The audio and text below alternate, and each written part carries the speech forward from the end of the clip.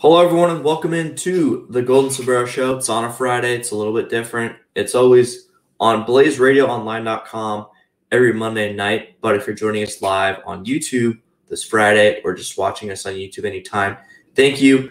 Welcome in. Dominic Stern, Cole Bradley, Ryan Blank here to talk about the latest news in baseball. Ryan, Cole, how are you guys doing? Doing all right, man. How about you?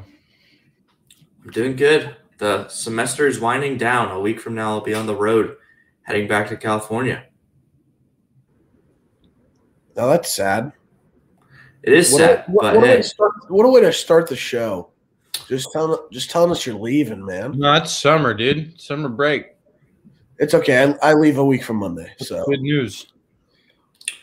Exactly. And you know what else is good news? I have some more golden sombreros to talk about because it was actually a very platinum. Don't we have a platinum too? We do have a platinum. I was watching this live, so I tweeted about it because the Padres were getting smacked, and I said, "Oh, hey, platinum sombrero, might as well."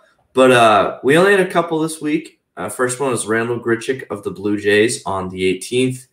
Javi Baez against the Cubs, and then the following game, he hit a moonshot home run, but that was his first golden sombrero of the year. Knowing the way that he plays, he's going to have a lot more. Eugenio Suarez, he became the first player to get his second golden sombrero of the year on the 21st. Avisail Garcia was the guy who got the platinum sombrero, struck out all 5 times against the Padres on the 21st as well. Pavin Smith of the Diamondbacks got a golden sombrero as well. And that's it for this week. It was actually a very quick week in terms of golden sombreros because we had, I think, almost 10 last week. But this past week, we only had 5. So a little disappointing. But, you know, the pitchers, they'll have their week this week. I can feel it. And they've been off to a very good start statistically throughout this season. And we want to start by talking about some of our teams. And Cole, your Diamondbacks, they won 4 straight, and they're playing a lot better ball right now. Talk about what's been going on this past week. Yeah, they've been virtually owning the Cincinnati Reds. They're 5-1 on the season against them, which is great. As much as the bullpen does their darndest to lose the game, the offense, especially the last 2 days, looked really, really good in their ability just to take advantage, even if they weren't getting hits. The game they won in extras 2 nights ago, they were down 3-0 in the 9th inning. They had, I think, 1 or 2 hits going into that inning, and they walked twice, and Josh Van Meter had his first home run against a lefty, in Amir Garrett for that matter, and he tied the game, and they ended up winning it because they scored 5 runs in, like, the 11th. And that's just – they just found a way to win, which is cool to see from them because that's definitely something that they've struggled to do in the past, and anytime that they can steal a win like that, that's always fun. Yesterday was sort of the same story. It was just a slugfest. Like I said, the bullpen tried to do their best to sabotage it because Cincinnati hit 6 home runs yesterday, but it was all for naught. So they've been playing really good baseball. They're 5-2 on their current road trip right now, and they start a series against Atlanta today, that'll be tough, but they're doing this all without Ketel Marte, which is nice to see because that offense, especially in the past 2 years, has been so – ever since Paul Goldschmidt left, that offense has always been so inconsistent every single night. You'll either get double digits one night or they'll get shut out and they'll only get like 1 hit the next. And so that's always been the problem is this offense just doesn't look very competent one night, and then the next night it's like, okay, this is a whole different team. But – they've definitely, especially lately, looked a lot better at bats. Carson Kelly has looked really, really good. He had a home run yesterday, I think. David Peralta had a 5-hit night yesterday. So, all these guys they're hitting well, and they're doing it without arguably their best offensive player. So that's encouraging to see. And then the starting pitching looks like it's sort of settling in. So that's good as well. Yeah, I'm shocked, to be completely honest. I don't think I would have I would have thought in my wildest dreams we'd be here right now. It's still very early, of course, and they're still in fourth place when you stack it up. But fourth place looks a lot better when you have 9 wins and the third place team only has 2 more. So that's always nice to see. And of course, the Dodgers already have like a 5-game lead on Arizona as well. So it's it's just about doing what they can while they can, I suppose. Madison Bumgarner looked really good in his last start as well against the Nationals, and that's a huge thing because he needs to definitely take strides in the right direction. I think he's got one more start on the road trip, but that was also very encouraging. So there's a lot of really good signs so far. So I'm, as a fan, pretty happy about that. And I found a stat that was tweeted by the Reds athletic writer. I don't know his name, but it says it's Trent Rosecrans. So Trent Rosecrans of The Athletic tweeted this about the series against the Diamondbacks.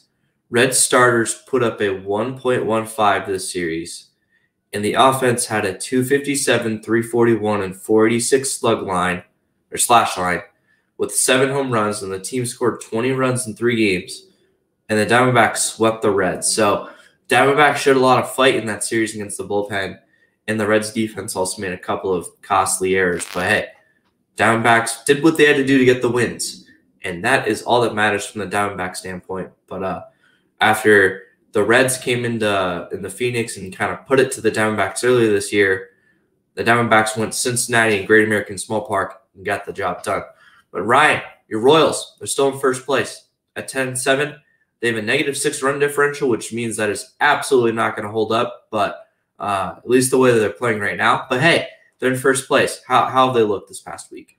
The only reason they have a -6 run differential is because they lost 14-7 to the Rays the other day. That's really the only reason. But since we talked last, the Royals have gone 4-2. They won the last 3 games against the Blue. No, they won 2 out of the last 3 against the Blue Jays, which I'm good with. They won 3 out of 4 in that series. And they came into this week without losing a series. One of 2 teams in the majors to not lose a series yet. And then they lose the first 2 of the Rays and lose the series. The starting pitching is starting to worry me even more. Brad Keller looked awful. Danny Duffy got screwed over with some horrible defense, which is not the Royals. The Royals are known for being one of the most defensively sound teams in baseball year in and year out. And Witt looked horrible on defense. Santana made one of the worst errors I've ever seen at first base on a pop-up. The defense screwed over some pitching.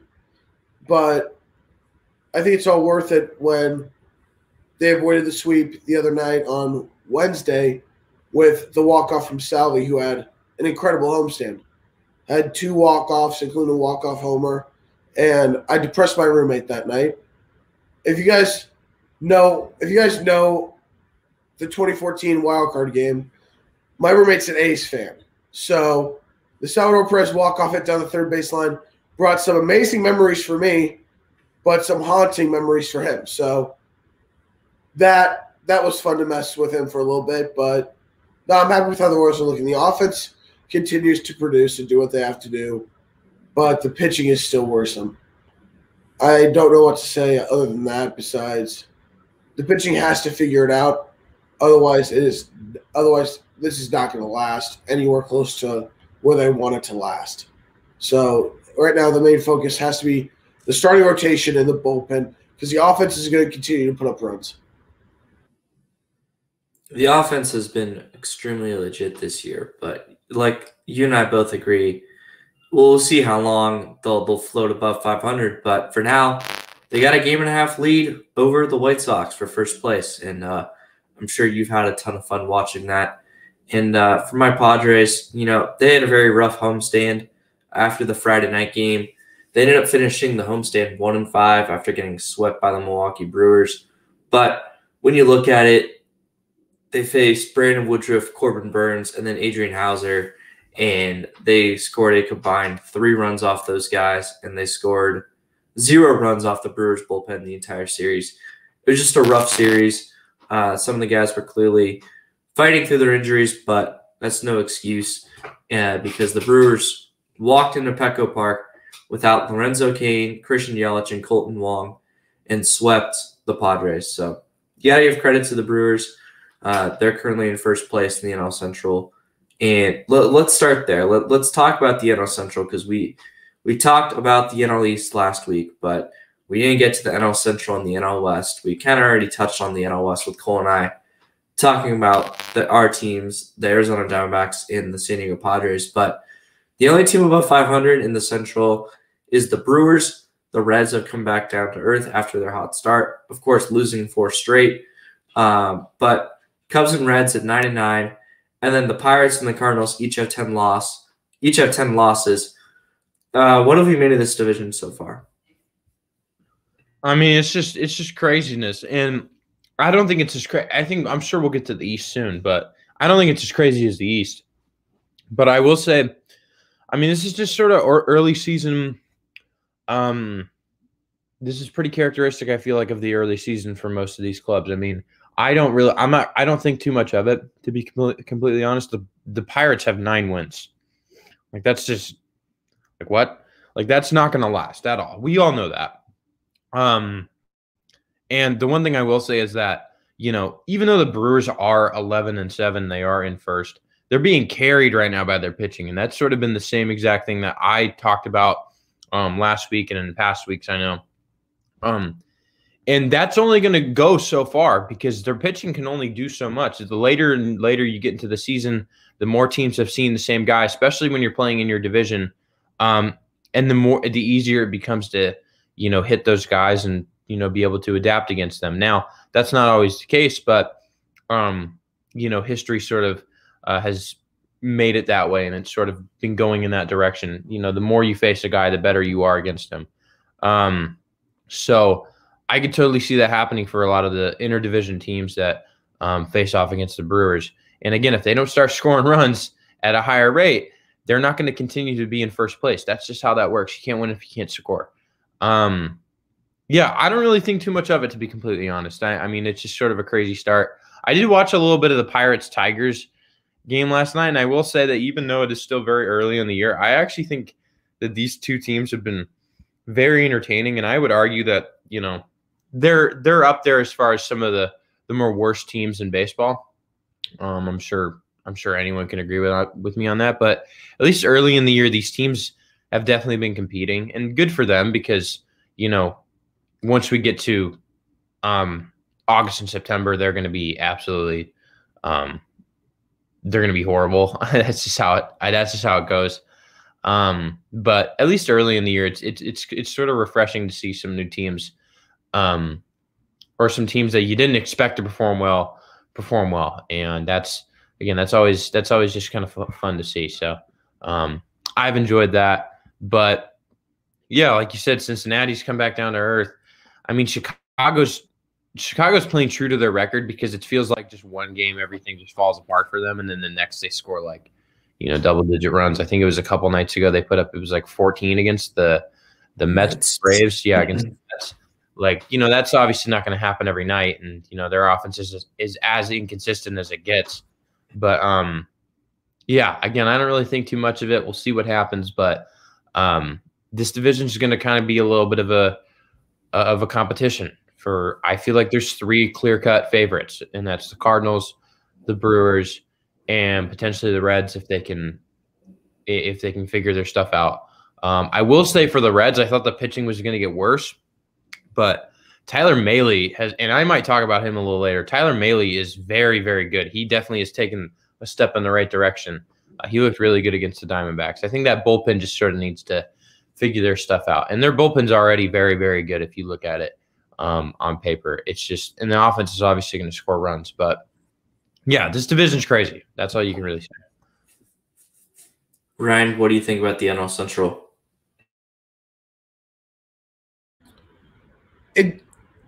I don't really think much of it yet because most teams are only like 20 games in at most. And if I'm the Cardinals, I'm disappointed in how the Cardinals have looked. Their offense is struggling. Their pitching hasn't really looked good. As someone who does not like the Cardinals whatsoever, I'm happy with it. But I would be disappointed in how they're playing because they're just not looking good. The Pirates have actually looked pretty entertaining. I'm actually excited for the Royals to play a 2-game series with them in the coming week. I think they've looked entertaining. They've actually surprised some people, being able to win 9 of their first 20 games. I would not have expected that or really thought that they would have done that. The Brewers, they may be in first, like Cole said, but I agree. They're being carried by their pitching. Their offense isn't there. They need to really get something going with the bats and something that's sustainable. Otherwise, they're not going to be able to keep the lead. They have to be able to score runs at a higher rate than what they're doing right now. The Cubs, it just makes sense. The Cubs are hot or cold. That's how it is every single game. And that's why they're 500 at 9-9. And then the Reds have started to slip. They start out red hot, and now they're starting to slip a little bit, and it's probably because the Diamondbacks own them this year. But overall, this division, I don't have many worries about it right now. We're still early into the season, but if I'm a Cardinals fan, I'm just disappointed with the slow start. Yeah, and you look at their lineup. Their lineup actually hasn't been that bad. It's just guys haven't been able to get the key hits whenever they need them, and they aren't being able to drive in runs because, like you mentioned, their offense as a whole has been disappointing. But like you look at them statistically and you look at their players statistically, it's actually hasn't been that bad. But the pitching staff currently at a 4.67 ERA. I think we all expected that to be much better. You know, the Cardinals, they always have very consistent and reliable pitching staff. In Flaherty, he's having a great year. 21 innings, 21 strikeouts, only got a 3.8 ERA. And I'd imagine that's going to continue to go down because we all know the caliber of pitcher that Flaherty is. And then you look at the rest of the starting rotation, and it's okay. But the bullpen is kind of where the majority of the disappointment has been. Daniel Ponce de Leon, who's been a swingman, started a couple of games. He's also pitched some out of the bullpen. 9 innings, 10 runs. That's not ideal for them. Tyler Webb, one of the better left-handed pitchers. He's got 6 innings, 6 earned runs. So once again, not ideal. Ryan Helsley, hard-throwing right-hander, 10 innings, 6 earned runs. Andrew Miller, 6 innings, 5 earned runs. So some of their guys aren't contributing the way that they need to be. And when you look at it, and when you look at their run differential, they only have a -2 run differential. So they're playing a lot of close games. And when your bullpen isn't doing that good in close games, all of a sudden you're going to be losing those close games, which, of course, is the situation the Cardinals find themselves in. I still have a ton of faith in them. And, I mean, yeah, the Brewers, Cole, you were talking about it. This pitching staff is unreal. And, I mean, we all knew that was the strength of this team. Like, that, no fool didn't know that. But Woodruff has been really good to start the year. Corbin Burns is unreal. He set the major league record for strikeouts to start a season as a starter without allowing a walk. And I believe he's up to 40. I'll pull it up. But he passed Adam Wainwright. And, I mean, it was just unreal to watch the way that his cutter moved and the way that the Padres hitters had to respect it on the outside edge. They were swinging at straight fastballs that were like 4 inches off the plate because they thought it would be a cutter and it would come right back on the outside edge. And I'm like, my gosh, this dude is just living just so far deep in Padres hitters' heads. Yeah, he's up to 40 strikeouts. He's only allowed 1 earned run in 4 starts, which was a home run off the bat of Byron Buxton. And that was the only run he allowed in his first start, and they ended up getting the loss in that game, which, I mean, I think says a lot about the Brewers. They don't score runs, but they got a couple of key bats who are contributing very nicely. Billy McKinney, he has a couple of home runs on the year. He's made some really good plays for them out in left field, which, of course, frustrated the heck out of me. And then you look at Jace Peterson and Luis Urias, 2 former Padres, of course. They're having decent years offensively. And then Omar Narvaez, their catcher. So in 2019 and prior, very, hitter guy. He's kind of like Gary Sanchez, but a left-hand hitting catcher. Hit the ball really well, played okay defense, but he hit, and that's why he served his value. And then it's funny because the roles kind of switched. In 2020, he like became more of like, like a backstop, like a guy that became a really good pitch caller and a guy that was playing really good defense for them. And while their pitching staff was really good, but the bat kind of disappeared from him last year.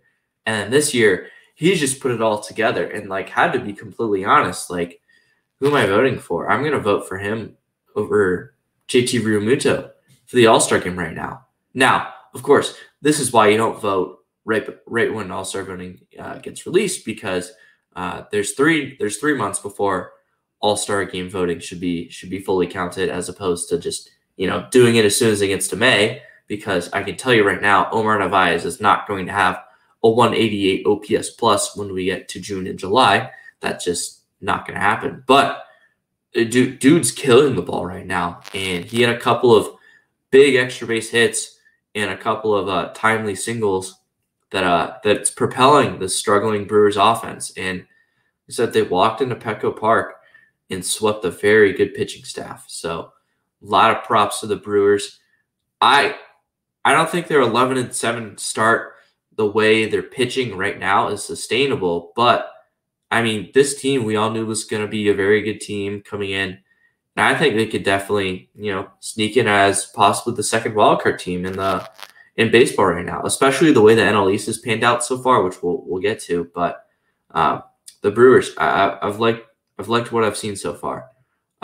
Let's move to the East, because we already kind of touched on the West, but in the East, every team is at or below 500. You got the Mets and the Phillies at 500 to start. Mets at 7-7 because, of course, it's been very well documented. Their very, very weird start. The Phillies at 99, and then you got the Braves and the Marlins at 8-10, and the Nationals at 7-9. So, guys, I'm gonna change this up a bit. What has been the biggest surprise to you guys in this division? For me at least, that's tough. I'm gonna be honest. I'd say the Braves. The Braves are shocking to me in the sense that I really thought they had a chance to sort of have like a Dodger kind of start where they just rattle off like a bazillion wins and they draw like this huge gap to start the year. That has not been the case at all. And even though the bullpen was the weakness going in, I didn't think that the bullpen was going to be and I'm not going to say it's abysmal, but I didn't think it was going to be this bad. And again, it's not the strength of their team. In fact, it's probably one of, if not their lone weakness. But that bullpen has just not been good for them. And the starting has been okay. That offense is going to score so many runs. It's not even funny because they got obviously all-star after all-star, it feels like, in that lineup. But yeah, they've shocked me because I don't feel like they've played like a relatively hard schedule yet to have the record that they have. Like, I would have expected the Marlins series to go their way a little bit more. I would have expected the Cubs series to go more of their way. And I just don't think that was the case. And that's going to be a problem if they keep doing that down the stretch. I don't think that will happen, but they've had to play a lot of close games. And, you mentioned like with the Cardinals earlier, they've dropped a lot of those close games because their bullpen hasn't kept them in it. And it's sort of been the same thing here. Atlanta has played a lot of close games, and they just haven't gone their way because the bullpen just can't figure out a way to work their way out of trouble. And that's going to be an issue if you keep doing that. And I could easily see this team shopping relievers well before the deadline if it continues to be an issue because they need to figure it out like right away.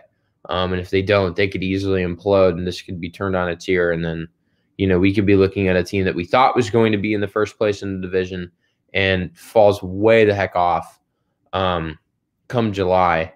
And then it's like it's a gap that's almost impossible to cover. But we'll see what happens. I still have faith in them. I don't doubt them. But in terms of who's surprised me the most, it's them, and it's not in a good way.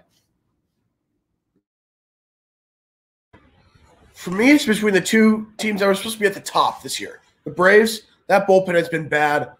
And, yeah, they don't have Acuna right now, but he's really been the only guy hitting. You haven't seen a ton from Freddie Freeman or Albies or Zuna really so far. And I think that's got to be frustrating if you're a Braves fan because you just locked up Ozuna, and then knowing that your top hitter and arguably the hottest hitter in baseball right now is hurt. It's not a good recipe for success right now.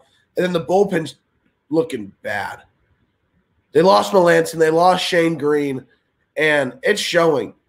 That bullpen, I expect it to not be as good as it was last year because they lost some big pieces. But I did not expect it to struggle like this, and it's really struggled so far. They've got to figure that part out. But overall, they've been disappointing, but they've started to rally some wins. They're looking a little bit better. Then for the Mets, I have no idea what to say. I feel for Jacob deGrom. They don't win when he throws.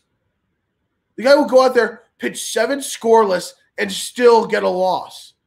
Well, seven innings and give up a run or two, and then they'll still lose. They got Francisco Lindor to fix the hitting, to help the lineup. And the lineup's not producing at all. Pete Alonso's not really doing much. It's pathetic. If I'm Jacob deGrom, I'm surprised he's still in New York. I'm surprised he hasn't requested a trade. Because they don't win when he's pitching. They give him 0 run support. It's like the offense feels they can take the day off. Or the bullpen will blow it. I don't know how Mets fans can deal with this. But the Mets have been extremely disappointing. And it would not shock me if they just continue to slip. Yeah, I mean, it's kind of been between the Mets and the Braves who have been the most shocking. But honestly, to me, the most shocking thing is that the Marlins are the only team in this division with a positive run differential. I expected this team to be at the wrong end of a lot of the beatdown in this division, and that last year was a big fluke. And a big part of the reason they won was because they won a lot of close games last year, and their bullpen, which was a key part of course, winning a lot of close games, lost Brandon Kinsler. They also lost Nick Vincent, and they also lost another really good relief pitcher last year, forgetting it. But I was thinking, man, this team's going to have a huge letdown here. And they've proven me wrong so far. Keyword is so far. And like what both of you guys have hit on the head, we're still only 20 games around. Some teams are at 19.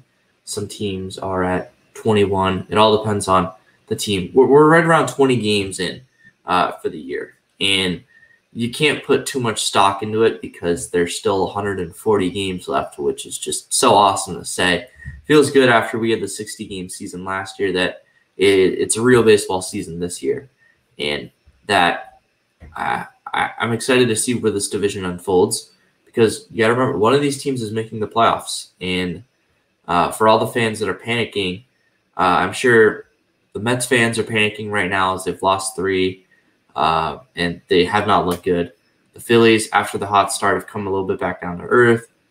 And the Braves were expected to, compete with the Dodgers to be one of the best teams in baseball this year.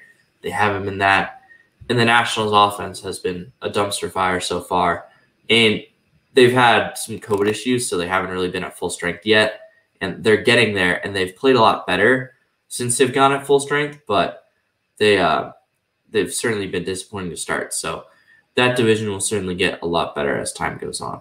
Let's talk about the AL West to start the American League. We got 2 horses in front in the West, and it's not the 2 teams we would have expected and not the 2 teams we were talking about last week, but it's the Mariners and the A's at the top, and the A's have won 11 straight games after starting 0-6 to the season.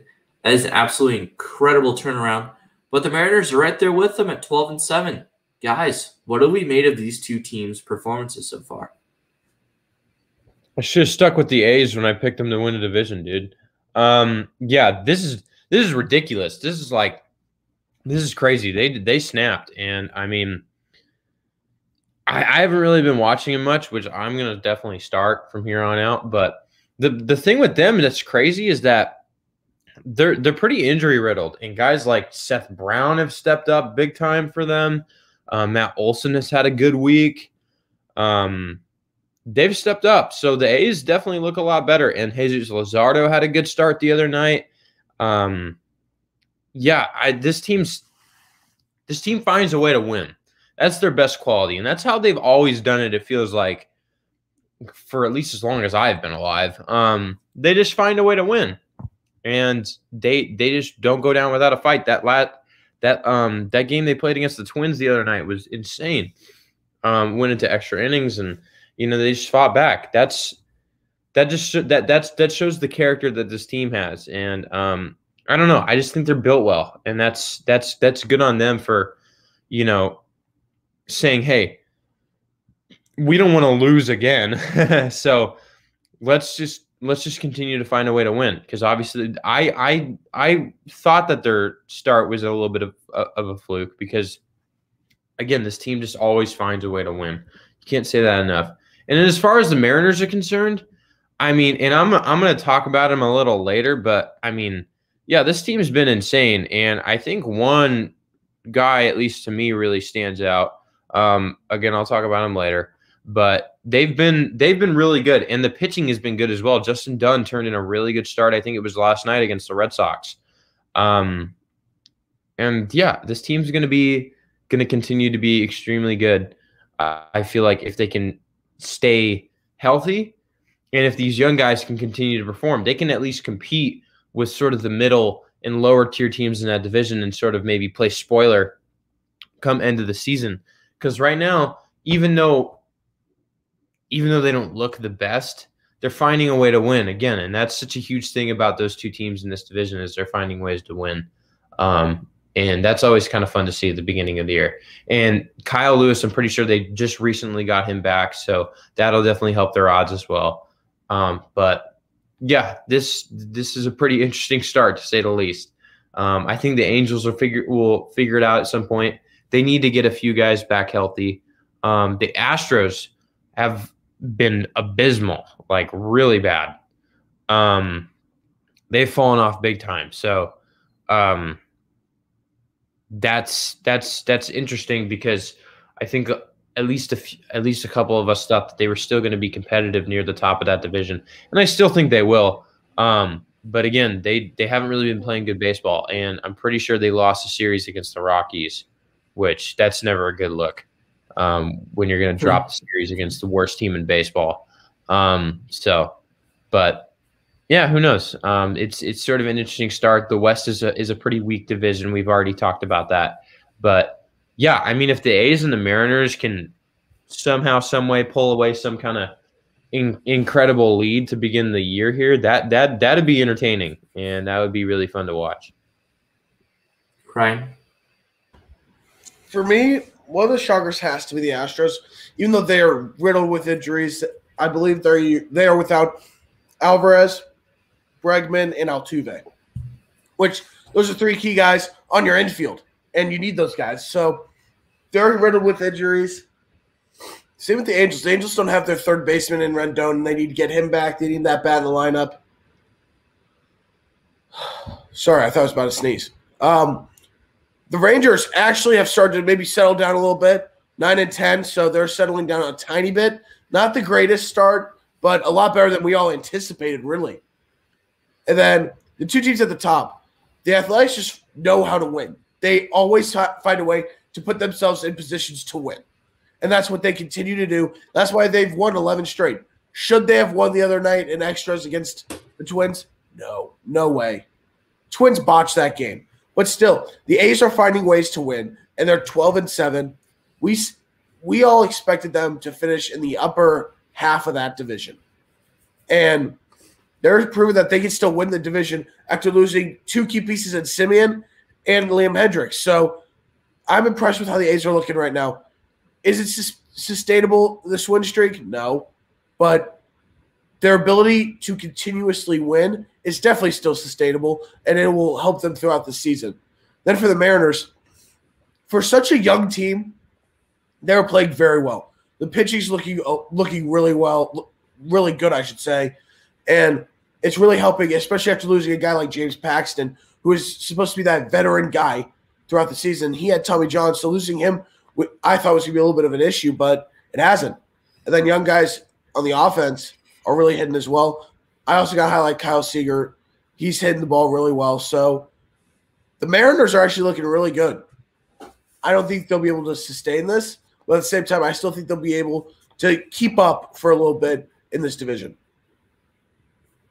And I think the Mariners start is kind of similar to the Royals in a situation to where they're winning a ton of close games and then they're getting blown out in their losses, which is typically a sign of getting a little bit lucky in your wins. But I actually think this Mariners start is not a fluke, especially compared to years prior, because we've always seen the Mariners at the top of this division, like mid-April, and everyone's talking about, is this real? I actually think this Mariners team is like a good team and can certainly be fighting for a playoff spot late in October. And this isn't going to be a team that's just going to roll over and die in fourth place. Now, when it's all said and done, where do I think this team's going to end up in this division? I still think it's fourth place, but they look a lot better. And like you mentioned, Cole, this pitching staff is actually like pretty solid. You look at it, Marco Gonzalez hasn't been at his best, and the other guys are stepping up this rotation. Justice Sheffield,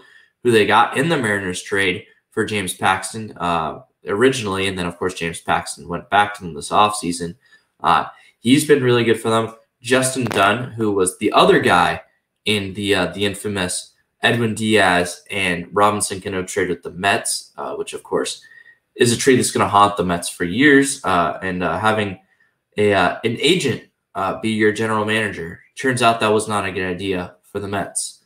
But to me, the biggest shock of this division is that the Rangers are at 9-10.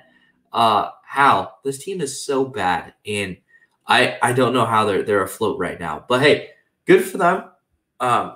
Enjoy it while it lasts, Rangers fans. I hope you've had a fun first 19 games at 9-10, because the way this division looks right now, you will not stay right around 500 for a very long time. But good for them. Ryan, I want to go to you first. Let's talk about the rest of the AL Central. Every team has a negative run differential, except for the White Sox, but the only team above 500 is your Royals. Why are the other teams below 500 and struggling right now? All right, first off, you got to look at the Tigers. The Tigers are they're a young team. They're a young team.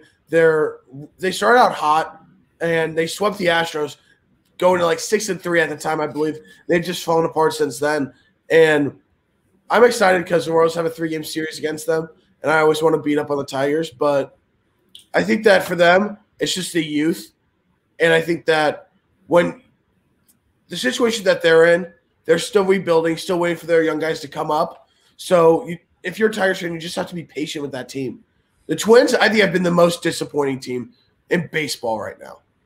Sitting at 6-12, this team should not be in the cellar of the division whatsoever. They've got Barrios. They've got the offense to really line it up. Kepler, Sano, Cruz, Donaldson. They have the offense. Buxton's been their best hitter.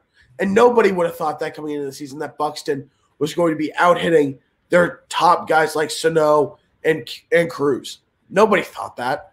And their bullpen has just looked bad too.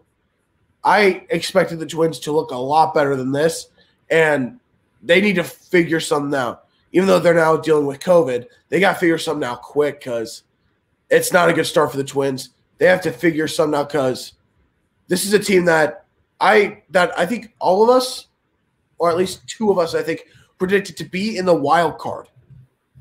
And this team is not looking like they will come anywhere close to it if they continue to play like they are. But like I said, it's early. They're 18 games in. Going to the third-place team, the Cleveland Indians, the pitching is what's doing their job. The offense is not there. They don't have that great of an offense. They only have Jose Ramirez, who hasn't been great so far. But like I said, this team, their offense was going to struggle this year. They lost their best offensive player in Lindor, and they didn't get anything to replace him, really. Eddie Rosario's not really hitting well, and I think that you had to expect a down offense, and they're pitching to carry them, and that's what's happened. Their pitching hasn't looked bad. They always have a top-tier pitching staff. Excuse me. White Sox, I don't know how I feel about the White Sox. It's just their offense is very hot and cold, They're also dealing with injuries of their own. They did get Tim Anderson back, which helps a lot. But the loss of Eloy Jimenez really is hitting them hard. But this is a team that's kind of like the Cubs, in my opinion, hot and cold every single night. You're not really seeing anything from them to where they can prove that they can go on a long winning streak. So, and I'm not saying that's not going to happen. They have the talent. They have the caliber of players to where they can do that, but they've got to figure it out. They have Lance Lynn hurt, which doesn't help. One of their top starters is hurt. So they have a couple injuries that are really hitting them, but they've really just have to figure it out. And the offense has been a little bit slower than I would have anticipated from the start. And then the only team above 500, my Royals.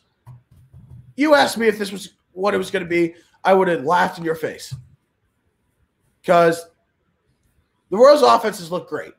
On the homestand, the two top players on the homestand were Carlos Santana and Salvador Perez, who each hit 3 home runs in that homestand. But the pitching is still extremely suspect. Brad Keller's had 3 out of his 4 starts be really bad, even though his last one got killed by some bad errors in the first inning. But he hasn't looked great so far. Danny Duffy and Jacob Junis have both looked great so far.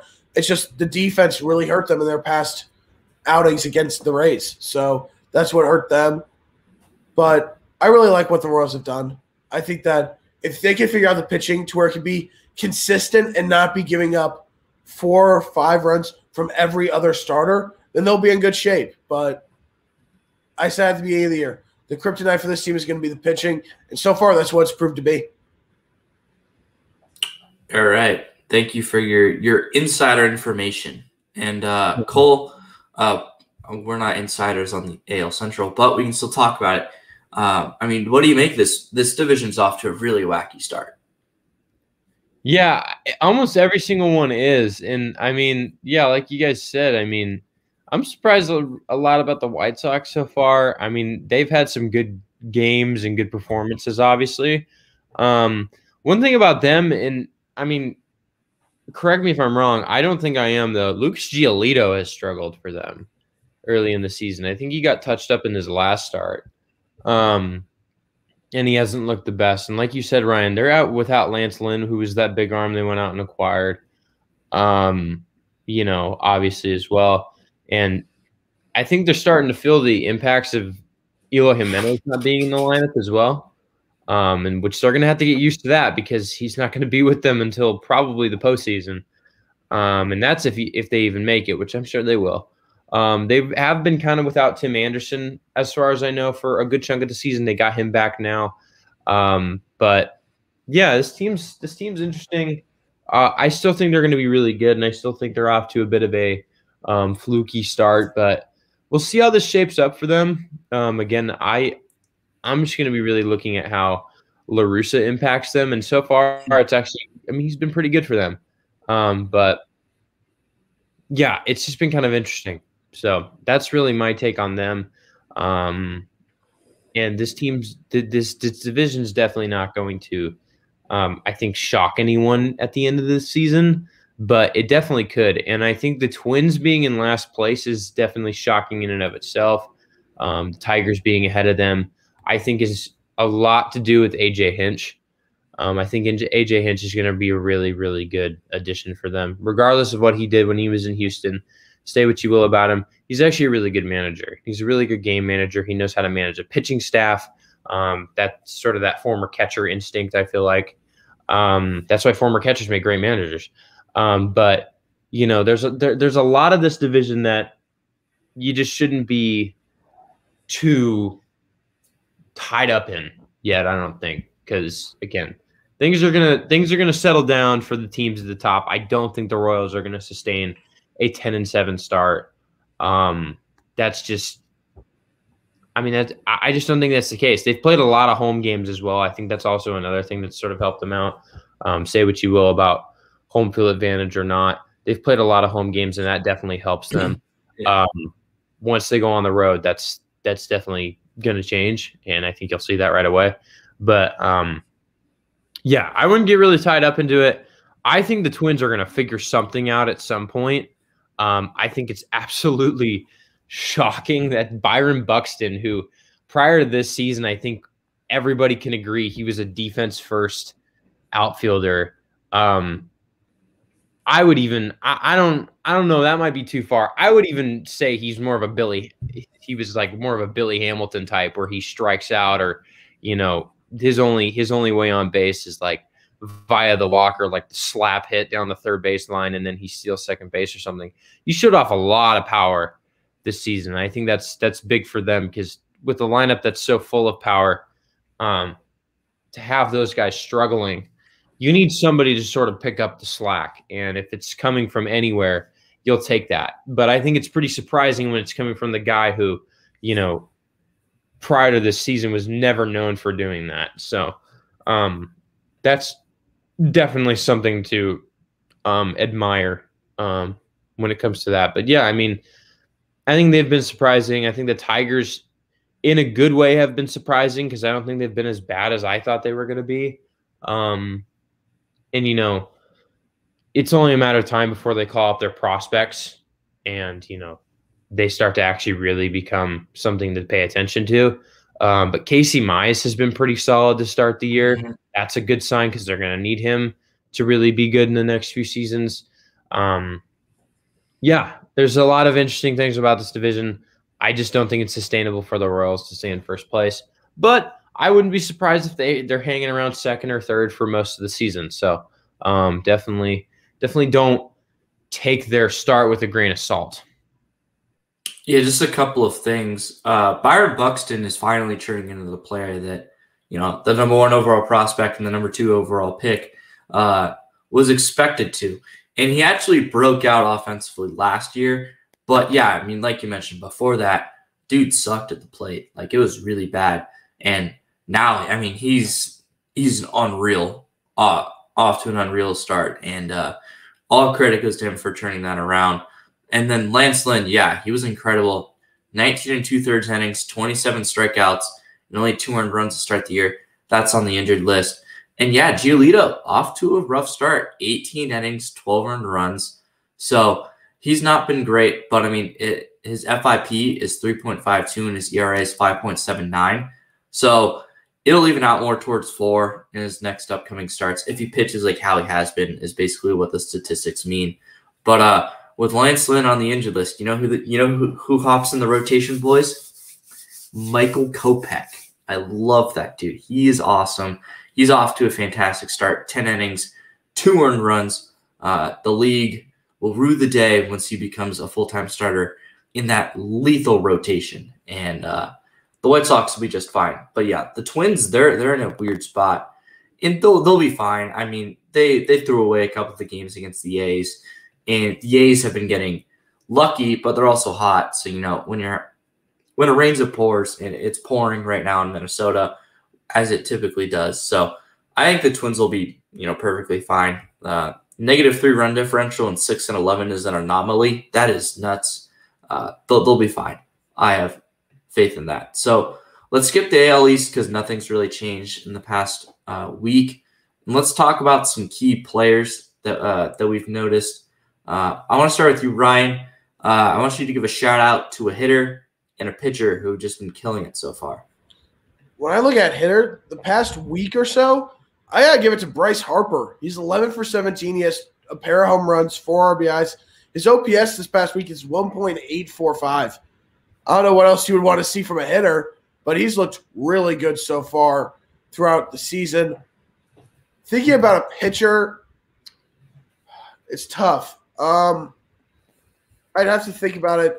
I have a couple more hitters in my head. Just no pitchers have really stood out to me a ton so far this week, but I will give a shout out to Ryan Weathers after what he did last night. He looked really good last night. He didn't go deep into the game, but he looked really good and shut down a very good Dodgers lineup. So I'll give Weathers a shout out for you, Dom. That's what I'll do. Yeah, it's scary to think that Ryan Weathers was the 3rd best pitching prospect in the Padres organization entering this year, and he has thrown 9 2/3 scoreless innings against the Los Angeles Dodgers. I mean, if that doesn't shake you as like, holy moly, this farm system is still really good. I mean, that he's been astounding so far. And it's funny because after the 2019 minor league season, everyone's like, did we like miss on this pick? He kind of struggled and like he's kind of like overweight, but I mean, he's slimmed down and he's just been so good. It's been awesome to watch. Oh, I have one more guy. All right. Aaron Nola. Complete All game. right. Aaron Nola. I was thinking, I was like, I'm pretty sure Nola had a complete game shutout. Then I just checked to make sure. Yeah, Aaron Nola's been incredible to start this season. So give me Aaron Nola for that one. All right, Cole, give me a pitcher and a hitter to that you want to shout out. Yeah. So I'll start with pitcher. I already mentioned Tyler Mahle, so I'm gonna go in depth. I watched a video at the beginning of the season about from Foolish Baseball, who I'm sure you guys know. Great YouTube channel. Good content on there. And he highlighted a few players who he thought were going to break out this year, and one of which was Tyler Mahle. And I was like, who the hell is that guy? I've never really heard about him to this point. And I'm looking at it now, and he made a start a couple nights ago against the Diamondbacks. And this guy is really, really solid. He's nasty, and he's definitely got to control the strike zone as well. I think at one point he had thrown like 40 pitches and 31 were strikes. So that's definitely a good control of the strike zone. And he's off to a really good start. 4 starts, 20 2/3, 31 strikeouts. He's got a whip below 1, ERA of 1.74. Really, really good start for him. Definitely encouraging, I'd say, for Reds fans who obviously lost Trevor Bauer in the offseason. Luis Castillo has looked very interesting to start the season. I'm pretty sure Sonny Gray is not the most healthy at the moment. So any help you can get from the starting rotation is good help. And he's been solid. And I will say Jeff Hoffman, who has not been the best either, but Jeff Hoffman has definitely improved his game a lot from when he was in Colorado. Of course, any pitcher who gets the heck out of Colorado finds a way to improve their game. That's just kind of automatic. But yeah, Tyler Mahle has been really, really good. And I don't know if his start is sustainable, but at least the way he's pitching now, it sure as heck looks like it. So I'd definitely be excited about him. The hitter, I want to highlight, Mitch Haniger has been ridiculous. He's probably the hottest hitter in the American League right now. Over this past week, he's got 2 home runs. He's driven an 8, 9 hits. He's been slugging 667. That's really, really good. And on the season, he's got 17 ribbies, 5 home runs. He's got a 955 OPS, and he had a big hit last night against the Red Sox as well. He's part of the reason why the Mariners have been so good this season, is just because he's been so consistent at the plate ever since the start of the year. So, it's funny because, prior to this year, it felt like the Mariners were shelling out virtually their entire team, like almost every trade deadline. Like their team just looked completely different. It felt like every single season. Mitch Haniger has kind of been a constant over the past, I think, 5 years now, 4 or 5 years, or at least it's felt like that. He's sort of been like the veteran, if you will. He's one of the more longer tenured guys next to Kyle Seager, I think, in that lineup. But yeah, I really like the way he started out. Another guy I want to talk about, another hitter, I'm just going to do a little bonus here. Jazz Chisholm, who, if you don't know about Jazz Chisholm, he was traded from the Diamondbacks to the Marlins in the Zach Gallen trade. And you can say all you want about, if you're a Marlins fan, you can say all you want about they won the trade until you watch Zach Gallen pitch. But Jazz Chisholm, I will say, has been very, very exciting. Definitely going to be an athlete and a really, really strong top of the order bat for them as in the coming years. Guy can steal bases. He can hit for power. He's a pretty exceptional defender. Just wait for this guy to get more seasoned and older, and I think you'll start to see him become sort of one of the younger superstars in today's game. But so far this season, he's hitting .320 with an OPS over 1,000, 16 hits and 50 at-bats. He's got 3 homers, 4 stolen bases as well. Really, really nice start for him. Definitely something to be excited about, a player to definitely be excited about for the future. And he's definitely been in some highlights recently as well. So that's the other thing. Plus, he's got the craziest hair in the game. So good on him for really embracing the personality aspect. So those are my two hitters actually in pitcher. Yeah, the Chisholm Gallon trade is a fair trade. It's a fair trade, and that's what you like. You don't want to see anyone get fleeced like the White Sox when they traded for James Shields, and they gave up Fernando Tatis Jr. like that. You just don't want to see that unless you're the team that fleeces them. But as a baseball fan, it's really cool to see that. And Chisholm has been one of the big reasons why the Marlins haven't stunk this year. Now, is he going to continue to hit over 300? No, because that's just not who he was in the minors. He was a low average, high OBP, high power, high speed, and great fielder. And he's done all that except he's been a good average hitter. And I don't expect that to continue, at least for long. But I was also going to shout out Mitch Haniger. So quick little detour. And I ended up at Vlad Guerrero Jr. This is a guy that a lot of people tabbed as a breakout hitter. I did as well. And I thought about picking him for MVP, but I just couldn't get over my love for Aaron Judge. He's been off to an okay start, above average, but certainly not the top 5 player in baseball start, maybe like top 20. But at 383 batting average, 513 OBP, and a 1.163 OPS for Vlad Guerrero Jr. right now, he is certainly tearing the ball apart. He's launching the ball a little more. He's up to 4 home runs. He had hit the ball hard his first 2 seasons in the majors.